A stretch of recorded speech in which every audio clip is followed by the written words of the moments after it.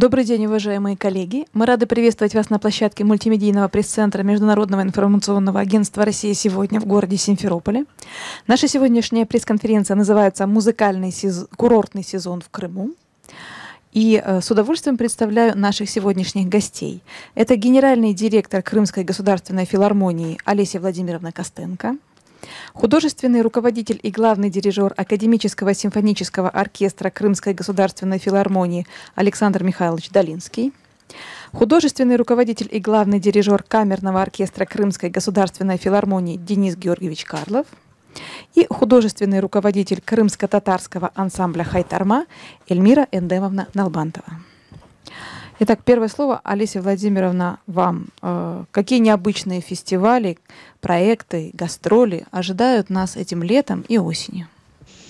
Добрый день, уважаемые журналисты, коллеги. Во-первых, спасибо большое, что вы пришли уже на эту, как мне кажется, традиционную нашу встречу, на которой мы знакомим с нашими планами на грядущий или уже, в принципе, сезон, который идет. Спасибо большое за интерес к нашему учреждению. И хотя мы сегодня говорим с вами, казалось бы, о курортном концертном сезоне, хотелось бы отметить, что, конечно, понятие «отдых» в Крымской государственной филармонии вообще отсутствует, потому как мы работаем 360 дней в году, в межсезонье стараемся знакомить и радовать своих местных жителей с нашей музыкальной культурой, а летом, конечно, ждем в гости наших отдыхающих и курортников и готовим для них специальные программы, в которой будут звучать разные жанры представлены. Это начиная от высокой классики, заканчивая легкой, непринужденной эстрадными направлениями. К сезону мы готовились ответственно, и несколько проектов будет проходить на всей территории Крымского полуострова. Это, конечно же, наш проект, который мы любим и гордимся. Это «Музыка во дворцах Крыма», который по достоинству оценило не только Министерство культуры Республики Крым, но в этом году особое внимание уделило этому проекту и Министерство культуры Российской Федерации. Более того, мы подали заявку на участие в гранте и выиграли достаточно приличную сумму в размере 500 тысяч рублей на еще более успешное осуществление этих проектов. Напомню, что концерты проходят в стенах Воронцовского дворца. Буквально на прошлой неделе Александр Михайлович открыл серию концертов, которая называется «Под сенью Воронцовского платана». Мы будем продолжать работать на древнейшей площадке Крыма в Херсонесе. Мы будем... В этом году стартует такие обещанный ранее нами проект под сводами мраморной пещеры, которым занимается Денис Георгиевич и расскажет о нем. В общем-то, направления разноплановые, разнообразные, и музыкальный материал, и подачи, надеюсь, порадуют и наших жителей, и приезжих гостей. Хотелось бы отметить, что прошлый, конечно, курортный сезон мы провели достаточно интенсивно, провели более 300 концертов, более 100 из которых проходило в наших санаториях и пансионатах. В этом году, как минимум, мы собираемся не сдавать свою позицию, а может быть поднять планку, и, возможно, таких концертов будет больше. На это лето запланировано несколько гастролей, и Эльмира Налбантова расскажет по планам поездки в Ростов-на-Дону, в Ростовскую филармонию со своей новой программой. Это тоже очень важное для нас направление гастроли. Поэтому летом не только к нам приезжают, но и Крым выезжает на территорию материковой зоны. Еще хотелось бы отметить интересный проект, который будет проводиться в сотрудничестве с симфоническим оркестром. Александр Михайлович расскажет об этом дополнительно. К нам приезжает как солирующий солист. Солист – это имя очень известное на территории Российской Федерации, за его пределами. Его называют одним из лучших басов России. Владимир Кудашев, солист новой оперы и приглашенный солист Большого театра. Поэтому рекомендую следить за афишами. Действительно, проект обещает быть интересным. Ну, в общем-то, я так вкратце обрисовала перспективы, планы на это лето. И позвольте мне передать слово своим коллегам, чтобы они более подробно остановились на своих планах детально. Спасибо, Олеся Владимировна. Александр Михайлович, попросим вас поддержать разговор. Да, действительно, мы уже открыли сезон «Музыка во дворцах». В понедельник состоялся концерт в Воронцовском дворце с такой интересной программой «Музыка мирового кино». Вот. Вы знаете, мне так как-то... Я со стороны послушал немножко, когда дирижировал там второй дирижер, и отошел и послушал со стороны, как это звучит и как это смотрится вообще. Знаете, удивительное, конечно, место, удивительное, это огромный платан, вот эти стулья со столами, которые, так сказать, стоит там какое-то вино, стоит там шампанское, и их по сравнению с прошлым годом стало значительно больше. То есть практически вся площадка была заполнена, значит, стульями, зрителей было очень много, и я подумал, как это все-таки здорово, какая-то гениальная идея, и, по-моему, лучшего места для времяпровождения вот летом на курорте, по-моему, не придумать. Ни один зал не может сравниться, да, вот там, особенно душный зал там или еще какое-то закрытое помещение летом, когда ты сидишь под тенью платана, прохлада такая, эти стены дворца, они делают сами по себе естественную акустику, там практически оркестр только немножко был подзвучен. Вот, это все очень здорово, и публике просто сказать слово «нравится», это значит ничего не сказать, потому что они стоя аплодируют, кричат, и подбегают, и просят, и даже более того, сказали, повторите эту программу еще в августе месяце, потому что публика будет меняться, отдыхающие меняются, поэтому повторите, очень хорошая программа. Потому что я рад, что мы, так сказать, с успехом открыли эту точку, замечательную точку, Воронцовский дворец. И в дальнейшем, конечно же, мы уже открыли сезон и в Херсонесе, там была программа «Классика и современность». Вот, тоже, там всегда очень приятно играть, действительно тоже атмосфера располагает и к серьезной музыке, и к современной, и к классике. Там можно слушать все, и хочется слушать все. Вот. Помимо этого, я должен сказать, что в этом году у нас расширяется немножко наш, так сказать, диапазон концертный. Я уже был на открытии «Джаз-рандеву», открывала эту точку, Черноморец называется, кажется, да, в Семиизе, киноконцертный зал в Семиизе. Вот. И я пришел специально на открытие. Вы знаете, очень хорошая площадка, очень хорошая. Во-первых, приняли замечательно, а главное, там можно играть тоже всяческую музыку. Можно играть и легкую, можно и современную музыку. И там есть экран, и мы хотим все-таки в августе месяце сделать повторить эту же программу «Музыка мирового в кино» с демонстрацией фильмов. Это будет очень интересно для публики. Вот. То же самое мы хотим еще осуществить и в Феодосии, в этом концертном зале. Тоже хотели бы с демонстрацией. Посмотрим, технически возможно будет это или нет. Да, вот Олеся Владимировна сказала, что мы ждем Владимира Кудашева. Это очень известный бас. Вот. И как-то я на него настроен, знаете, так, как это называется, настроен серьезно. То есть вот сейчас это то, что я думаю, мы делаем программу такую, самые популярные арии из опер, самых таких известных композиторов. Но помимо этого, я с ним имел разговор, и у нас возникла такая идея показать одноактную оперу Римского-Корсакова «Моцарт и Сальери».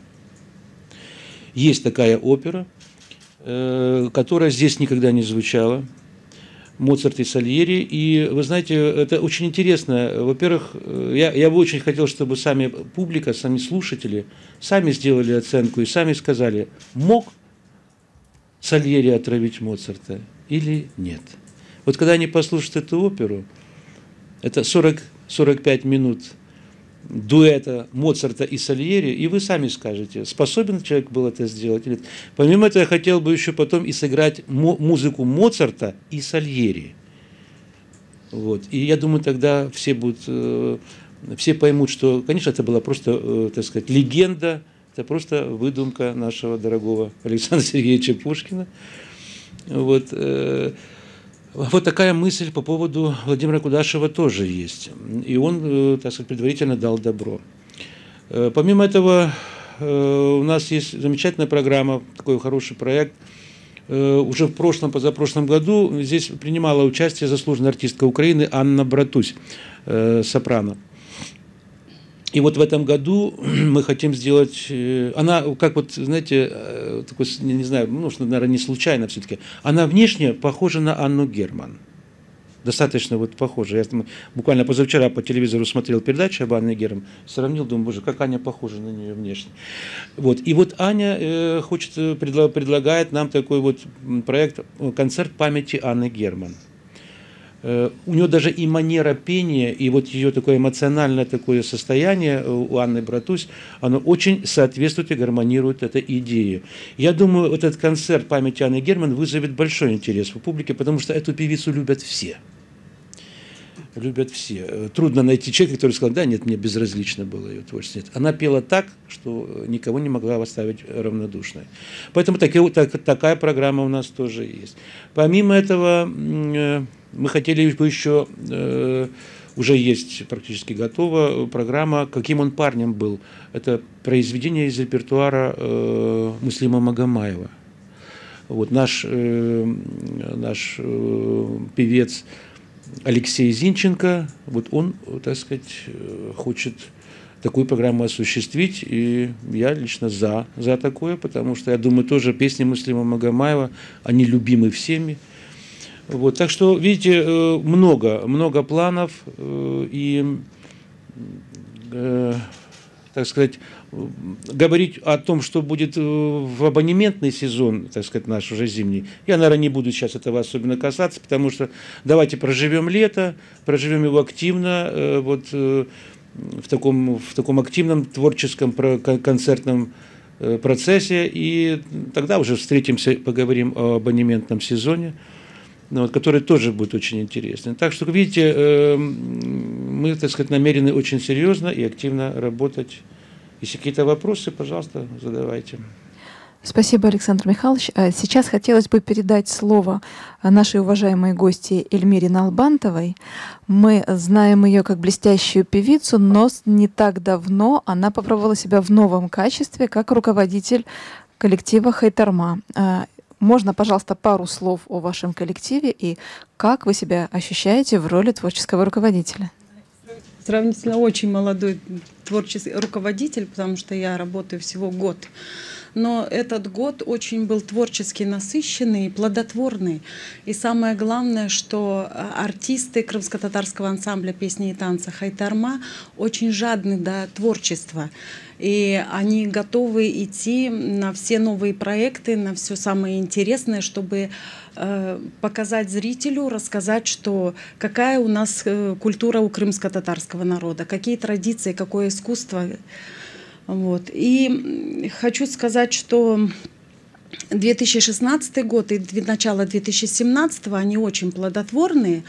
Это самое главное, что мы летний сезон в 2016 году открыли новым проектом «Бахчисарай Хансарай» в постановке народной артистки Таджикистана Римзия Баккал.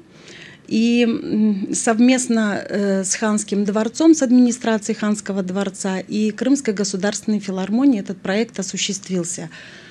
То есть зритель увидел здесь,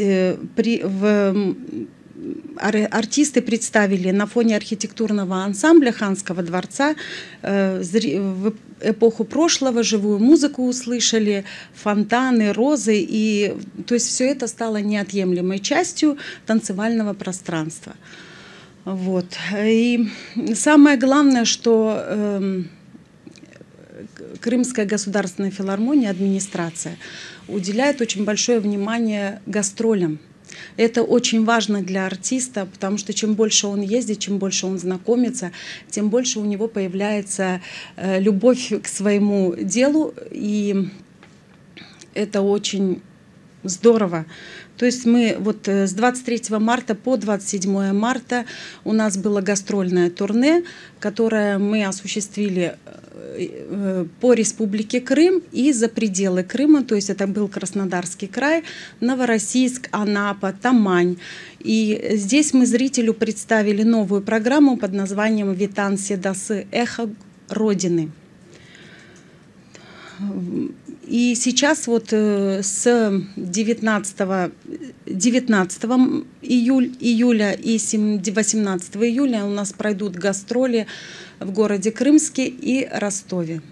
То есть огромное спасибо, что нам администрация уделяет такое большое внимание. Вот. И еще хочу сказать, что очень много проводится всероссийских международных конкурсов.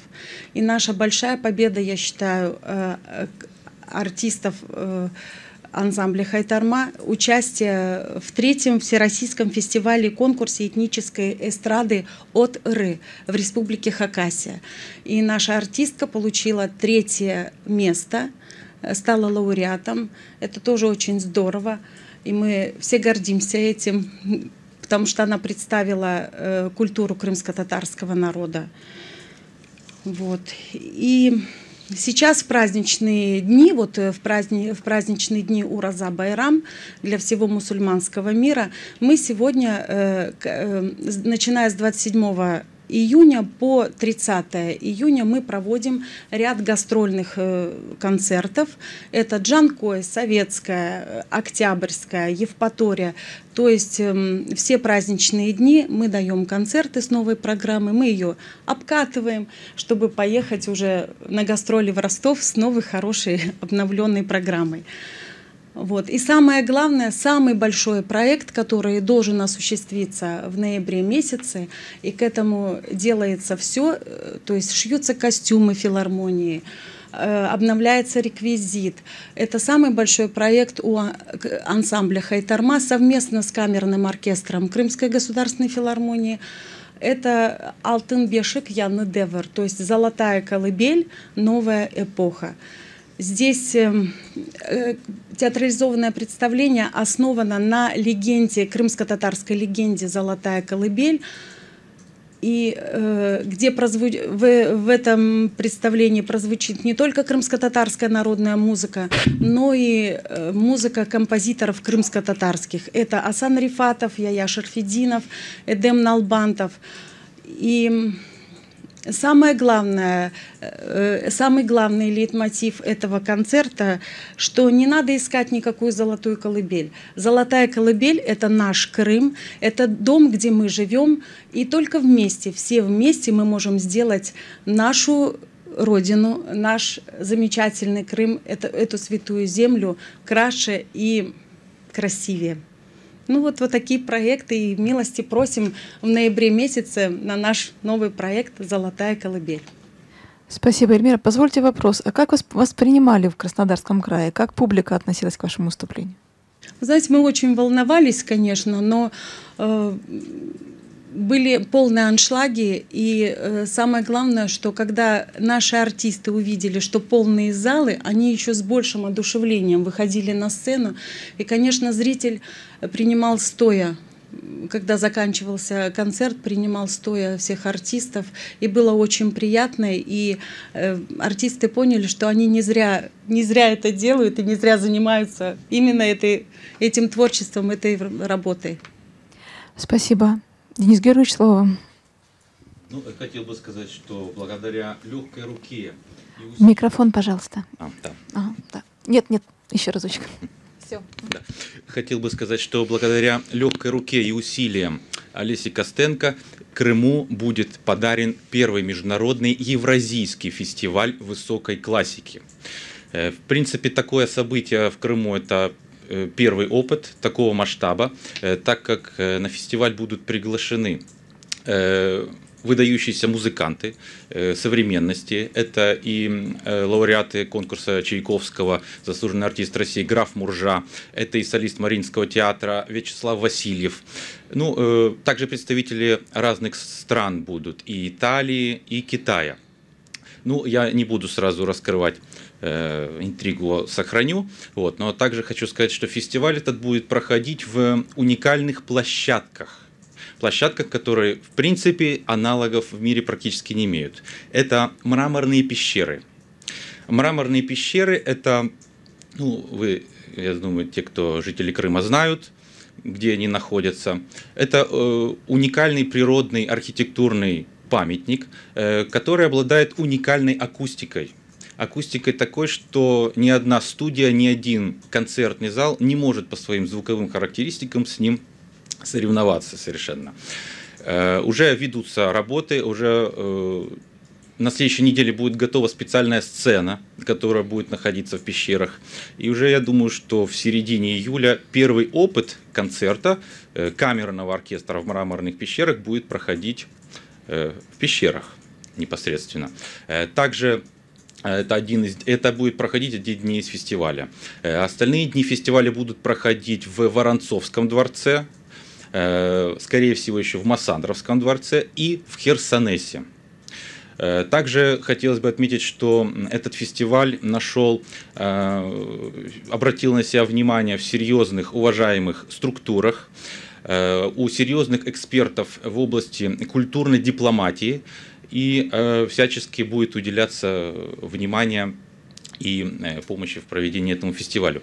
Поэтому хотел бы всех пригласить и гостей, и жителей Республики Крым с 24 по 29 августа на вышеназванных площадках на первый международный евразийский фестиваль высокой классики. Также хотелось бы еще сказать, что помимо фестиваля у нас будут проходить концерты и в Херсонесе, и на площадках и Семийского киноконцертного комплекса, и в Евпатории. На всех площадках вас ждет очень интересная программа.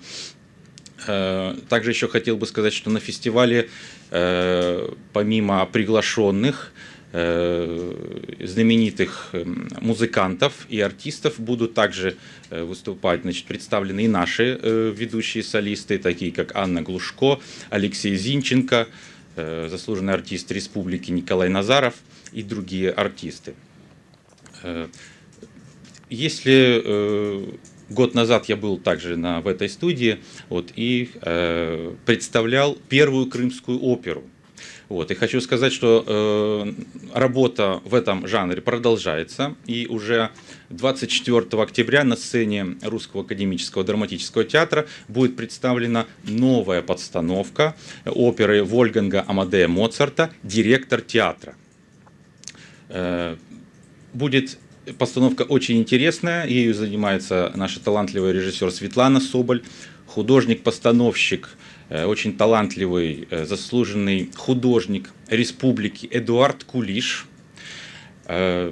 Будут очень интересные решения, и режиссерские, и специально подобран очень интересный состав актеров. Так что хочу также всех пригласить на данное мероприятие. Ну, что можно еще сказать? Может, какие-то есть вопросы? Да, я думаю, что время пришло для журналистов. Итак, пожалуйста, вопросы. Был самый первый вопрос на самом последнем ряду. Я почему-то увидела сразу же Шаляпинский. Будьте любезны, представьтесь, пожалуйста. Наталья Гук, Союз журналистов, 45-й меридиан, разные газетки. Значит, я почему-то увидела Шаляпинский грот, новый свет. Планируете ли вы там проводить концерты? Мне показалось, что это будет очень красиво и звучно. Вы знаете, мы по дороге на пресс-конференцию ехали в одной машине с Александром Михайловичем и проговаривали как раз возможный концерт в Шаляпинском гроте, потому что это, вообще говорят, что чтобы двигаться к цели, нужно иметь мечту. Это, скажем, такой пунктик из нашей большой музыкальной мечты — провести там концерт. Мы над этим работаем, есть сложности, там очень непростой, в первую очередь, подъезд к площадке, вы знаете, туда можно только с моря. И сложно высадить оркестр, в общем-то, опыт был несколько, насколько я знаю, лет назад, проводился концерт, такой симфонический оркестр. Замечательная идея, и пока в статусе мечты, но мы над ней работаем. Спасибо. Следующий вопрос, коллега на первом ряду. Елена Райгородецкая, «Крымское время», агентство «Новый день». У меня вопрос к Александру Михайловичу и Олесе Владимировне. Очень интересны ваши творческие планы на музыкальный курортный сезон. Но я хочу спросить вот о чем, несколько более широкие возможные ваши перспективы. Я знаю, что часть биографии Александра Михайловича связана с Донбассом, с Донецком. Я права? Скажите, пожалуйста, нету ли в планах филармонии и Александра Михайловича пригласить кого-то из республик Донбасса для исполнения, для постановки? Есть ли у вас в планах гастроли в республиках? Я знаю, например, что музыкальный театр заключил такое соглашение по культурному обмену. Есть ли в планах у филармонии такая работа с республиками Донбасса? Можно я начну, да? Вы знаете, вот буквально в четверг состоится очередное заседание Союза концертных организаций России в городе Москва, традиционное летнее наше, куда я обязательно поеду. В прошлом году, летом, год назад, в Союз концертных организаций России вступила Луганская Народная Республика. И это, конечно, было событие. После этого луговчане приезжали в Крым, и состоялось несколько концертов, в том числе на площадке нашей филармонической, это Евпаторийский театр. Поэтому такое сотрудничество именно с Луганской республикой есть. Пока официальных заявок, вот не знаю, может быть, летом появится и Донецк, потому что это действительно событие не только музыкальное, скажем так, вот, ну, такое человеческое, патриотичное. Когда вступал Луганск, все представители 90 филармоний встали и рукоплескали стоя, и поддерживали, ну, вот все регионы России, ситуацию, которая сложилась в этом регионе. Мы открыты для сотрудничества, и более того, сейчас Александр Михайлович расскажет про приезжего баритона, который выступал на площадке Симферополя, его друг и коллега из Донецка. Вот теперь делегирую слова Александру Михайловичу. Микрофон, пожалуйста, Александр Михайлович. Да, действительно, вы правы. 25 лет, то есть четверть века, я возглавлял академический симфонический оркестр Донецкой филармонии. Вот, ну так, судьба так распорядилась, что вынужден был приехать сюда, и здесь мне предложили, так сказать, должность. Поэтому, конечно же, эти 25 лет, это, для меня это родной город. И то, что там происходит сейчас в Донецке и Луганске, это так сказать, вот здесь зарубинки меня составляют все время в сердце. Для меня очень совершенно не безразлична судьба и оркестров, и театров, потому что в Донецке я был главный дирижер симфонического оркестра и дирижером оперного театра. Поэтому все балетные фестивали, оперные фестивали я дирижировал там. Поэтому мне очень не безразлично, что там сейчас происходит. Что касается вот этих контактов, о которых вы говорите, то они уже есть. Вот я только что говорил о Анне Братусь. А кто такая Анна Братусь? Анна Братусь – это солистка Донецкой филармонии. Вот. Она заслуженная артистка Украины и артистка, то есть, да, она артист Донецкой филармонии. Потому наш контакт с ней уже был, а вот сейчас это уже будет ее сольный концерт. Вот, поэтому, так сказать, контакты уже есть. Что же касается действительно вот этого прекраснейшего концерта «Три баритона», который был вот на День города Симферополя, и потом мы еще дали концерт в Севастополе. Это были 3 баритона из Мариинского театра. Один из них был Виктор Коротич. Мы с ним работали еще в Донецкой оперном театре, в Донецком. Кстати, директор театра, который вот сейчас будет ставить, я его уже ставил в Донецке. Я был как раз и директором этого театра, и дирижером этого. И вот Виктор Коротич тоже участвовал в этой постановке. Мы с ним довольно много спектаклей спели. Прекрасный баритон. И он настолько был перспективный, что он поехал чуть ли не на гастроли в Питер съездил, а его там предложили сразу остаться, понимаете, и вот он и остался. Вот. И вот он сейчас приезжает сюда, приезжал, и мы давали концерт, совместный концерт татарский баритон, значит, вот Виктор, донецкий, получается, баритон, и Самсонов, который, так сказать, московский баритон. И это была акция очень красивая и очень такая, знаете, символичная, концерт трех народов. И мы в конце исполнили сюиту, в которой было собрано три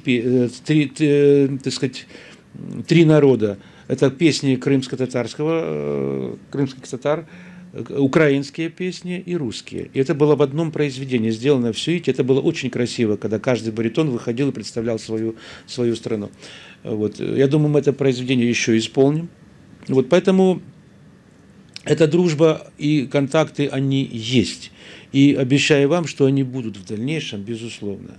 И я никогда не откажусь от сотрудничества с каким-нибудь представителем Донецкой или Луганской области, потому что у нас было богатейшее вот эти две области. Я только сейчас могу вот понять, это был действительно центр культуры, понимаете, вот это Донецк и Луганск, там было собрано такое количество талантов и такие силы творческие, и оперные театры, и консерватории, и филармонии, это все было. Я хочу, чтобы это все продолжалось, чтобы это было и дальше.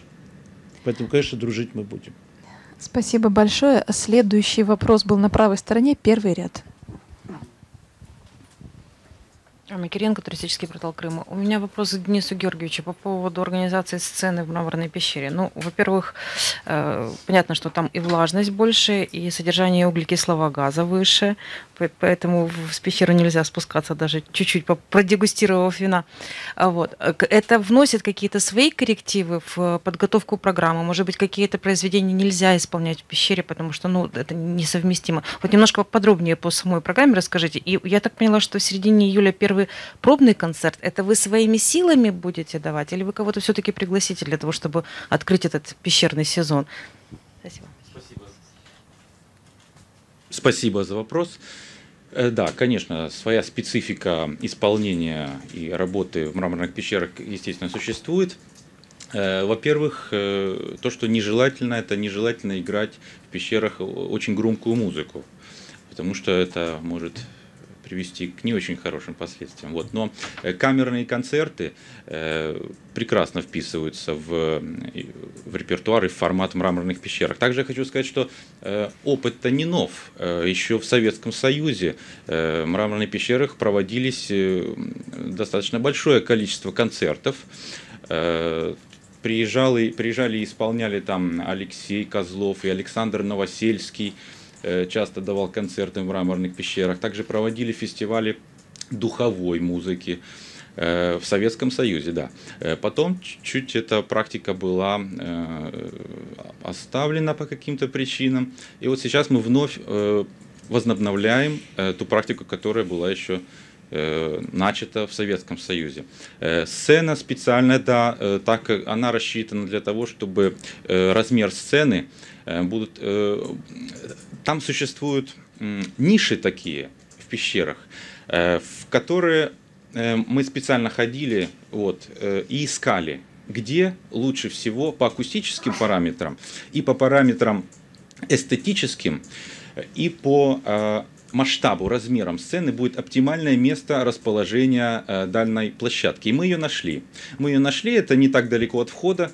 Там есть место для рассадки зрителей. Максимальная посадка зрителей будет ограничена строго, максимум 150 человек. Максимум. Значит, размер площадки сценической, ну, туда уместится, ну, мой камерный оркестр туда поместится. То есть в формате до 20 человек это вполне возможно. Также не надо забывать, что там чуть-чуть прохладнее, чем на улице. Да? А именно там температура плюс 9, плюс 10 градусов по Цельсию. Соответственно, будут подготовлены специальные курточки. Ну, мы будем предупреждать, конечно, кто-то, если у кого будет с собой курточки, будут с собой брать. Если нет, то специально будут заготавливаться одежда, чтобы слушателю комфортно было и приятно препроводить время. Также по акустическим, как я уже ранее сказал, свойствам это уникальное явление.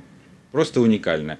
малейший нюанс, пианиссимо, пиано, да, все вот эти градации, они настолько человек, слушатель, может прочувствовать вот эти вот тонкости, что это такое оставляет незабываемое впечатление, что, побывав там, просто это запомнится на всю жизнь. На всю жизнь. Поэтому мы и возобновили практику концертов там. Да, значит, смотрите, вот я думаю, что на следующей неделе, как только мне говорят, что сцена готова, мы едем, еще раз я еду туда, мы все проверяем, и я уже буду готов вам сказать, когда будет точная дата проведения первого концерта. Камерный оркестр, я думаю, что будут солисты, конечно, уж там прекрасно звучат голоса, прекрасно звучат, поэтому я думаю, конечно, с солистами будем тоже Спасибо. исполнять. Следующий вопрос был также у коллеги на правой стороне, 4-й ряд. Здравствуйте, Эльмас Тиминдарова, «Аргументы недели Крым». У меня вопрос к Олесе Владимировне. Он не совсем по теме пресс-конференции сегодняшней, но все же. Расскажите, пожалуйста, как обстоят дела с вашим судебным разбирательством с Владимиром Николенко, худругом Таврического благовеста? Спасибо. Процесс идет, и я отстаиваю некоторые свои жизненные человеческие позиции. Вот, но оно не закончено еще. Спасибо. Следующий вопрос, коллеги, пожалуйста.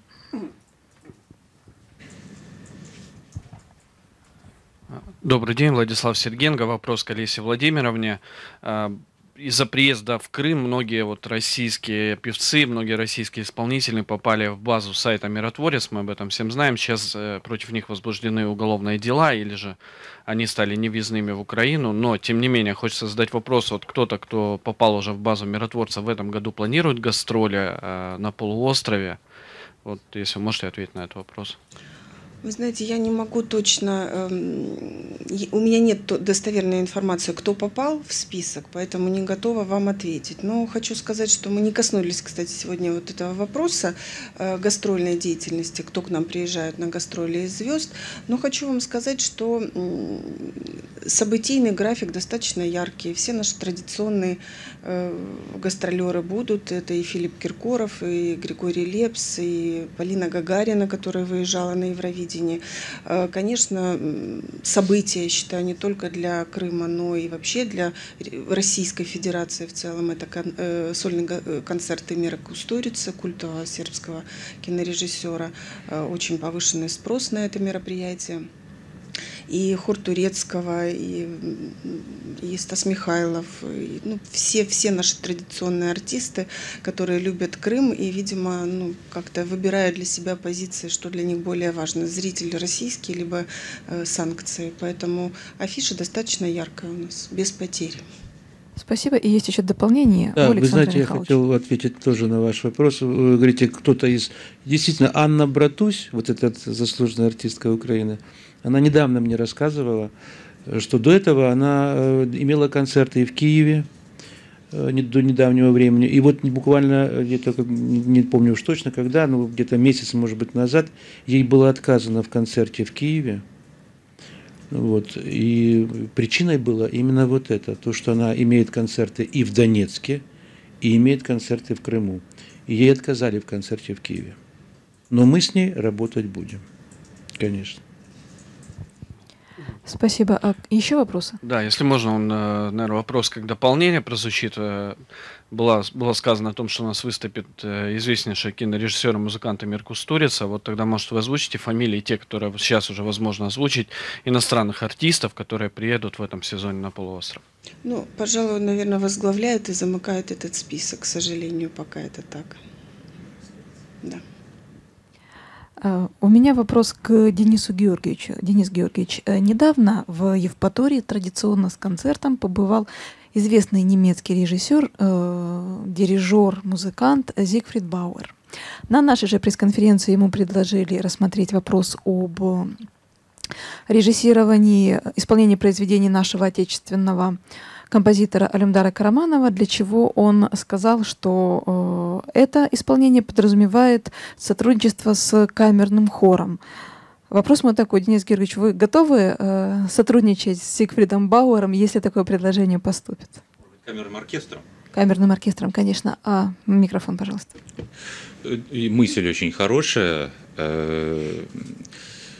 Я думаю, что мы подумаем о времени, когда это будет возможно сделать. Я абсолютно поддержал бы такую идею, конечно. С инициативой еще пока не выходили, насколько мне известно, да. Ждем. Ждем инициатив. Да, мы ждем, открыты к разным творческим проектам. Более того, действительно, мы рады, когда в филармонию приезжают именитые музыканты, люди, которые внесли что-то новое в музыкальную культуру. У нас, наконец-таки, появилась возможность, и вы обратили внимание по списку приглашенных солистов, которые участвуют в летний сезон, и продолжим приглашать наши абонементные сезоны. Это, конечно, благодаря вот такой нашей сплоченной команде, благодаря поддержке Министерства культуры, конечно же, Крыма, финансированию, мы можем платить гонорары приглашенным солистам.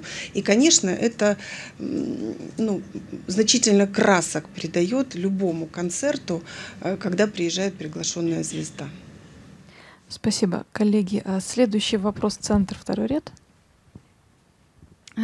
Валентина Настина, журнал «Наш Крым». У меня вопрос к Эльмире Налбантовой. Скажите, а как вы сочетаете свою сольную деятельность теперь с руководством уже и с работой в ансамбле «Хайтарма»? Микрофон, пожалуйста.